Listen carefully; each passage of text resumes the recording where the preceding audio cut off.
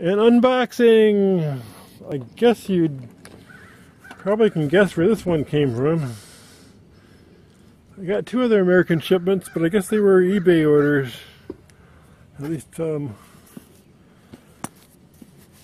my last video.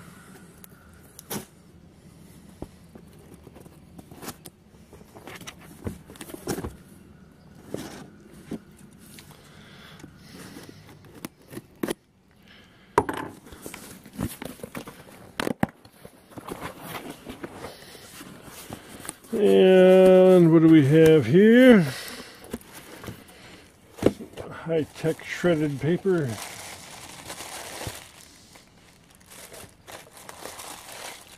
Well, I thought it was the newspaper, but it actually says packaging on it. Print for waste. Why would you bother printing waste? Unless you're in the package business. So here's my items. 3 items.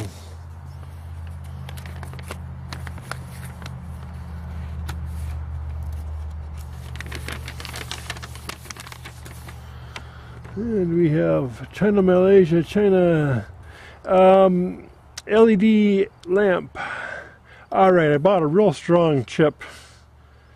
John suggested this for me. It's kind of an expensive chip though. It's more than I paid, well, about what I paid for those $50 light fixtures. You know, this is about a $46 chip. I also bought a couple of the IC audio chips. And I also bought one IC op amp, a real high bandwidth one. I don't know why I bought it, just to have it, maybe to compare it with the 5533s when I really, or 32, whatever it is, when I get more into it. There's my 6A white. There's my one little op amp. I kind of want to see these. I ordered the I didn't order the exact same type. I ordered the ones that were splayed out in a different direction. Because I think I want to put them in the Yamaha if I can. I'm still playing with that idea. In which case I'll want them to hang straight off the board, not right angle to the board. So these chips are actually set up. You can order them horizontal or vertical, and I ordered them the other way, so that horizontal. So that when it's mounted to the PC board, it'll just go straight. Because if I turn that heatsink upside down and have these coming off of them, then I want the board just hanging straight off of it. Physically looking at it, I can't tell. I'm going to have to do some magnified shots of it. Probably the other one was easier to read, which is probably more likely to be fake. Because the real ones are laser etched like this, you can't really read them too easy. But anyway, I'm curious to take a quick look at this LED chip. Very expensive LED chip, so I'm only going to take a careful look at it here. Gingerly take a careful look at it.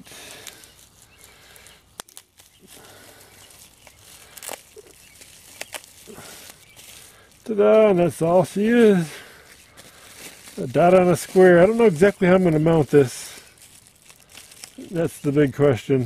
That's why I didn't go ahead and buy two right away, because I got more than one lamp to deal with. Yeah, I don't know what you do about mounting these. It might just be an epoxy job. It's not even a metallic wafer on back. Interesting. So we'll see. Hope she works. It's an expensive little LED. Well, I just opened a post bag. I thought my camera was running and it wasn't. Turned out to be a 5-pack of cards I ordered. I've got so many memory cards, it's ridiculous. I just threw another 5 down. I really need to go through and get them all backed up to a solid state hard drive, or not a solid state, but a external hard drive, and empty out a bunch of the old ones, because I just got too many.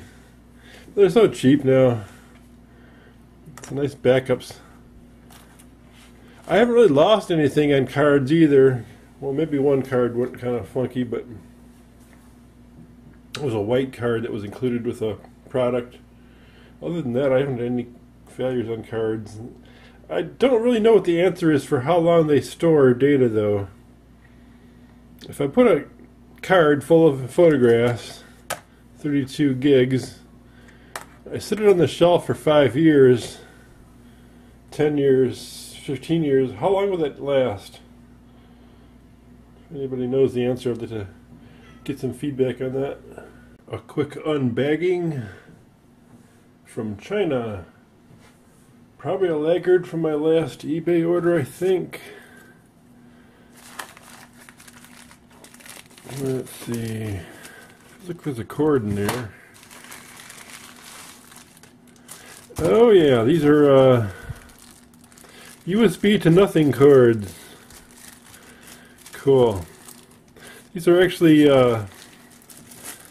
USB to serial adapters. And these are TTL level serial out of USB. So there's actually got to be some electronics in here. Sorry about the wrong thing. Try 2 at a mystery unbagging. Camera doesn't record too long without a memory card in it. So, mystery unbagging. This is from P.O. Box, comma, number in Victoria, comma, Mahi, comma, SCYCHELLES. I have no idea what this is from. SC. Huh. Mahi. Well, without further ado, let's figure out what this is. Soft. Maybe this is not electronics at all, maybe. I don't know. T-shirt. I had some t-shirts coming, but I thought there would be Teesprings. I thought it would be local, you know, US. Not local. Maybe it is electronics wrapped in something soft. Whoa, whoa! Excuse bumping my little. So it's electronics. It is from Banggood. I'm not sure what's in here still, but it's from Banggood, whatever it is.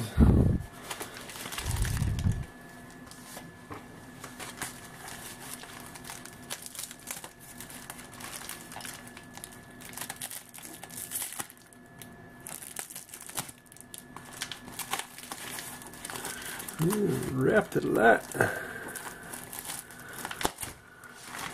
Oh, I got my whole little kit here.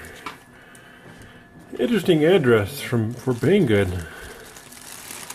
First of all, I bought some little slide switches because I have they're not as tiny as I thought they'd be. I really want a really super tiny slide switch for my cat collar project. Someone want to send me a mini slide switch? Really micro. And this board is what? Wow. What is this? EVU. Huh. The board's little cable. I'm going to cut this open and look. Is it audio or digital?